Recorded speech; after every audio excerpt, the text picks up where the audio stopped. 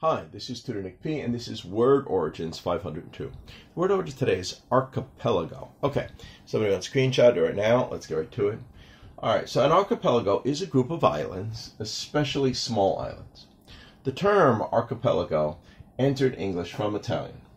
The Italians took it from ancient Greek archi, meaning main or chief, and pelagos, meaning sea.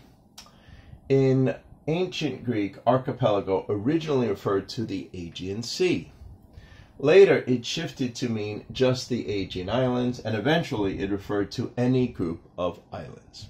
Okay, and we got 3 examples here to show just how it's used. Here's the first one. The Azores is a volcanic archipelago consisting of 9 islands.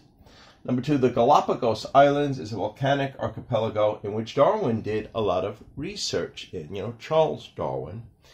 Okay, number 3, the Malay Archipelago is the largest groups of islands consisting of 17,000 islands of Indonesia and about 7,000 islands of the Philippines. Okay, anyway, I hope you got it. Hope it was clear. Hope it was very informative. Thank you for your time. Bye-bye.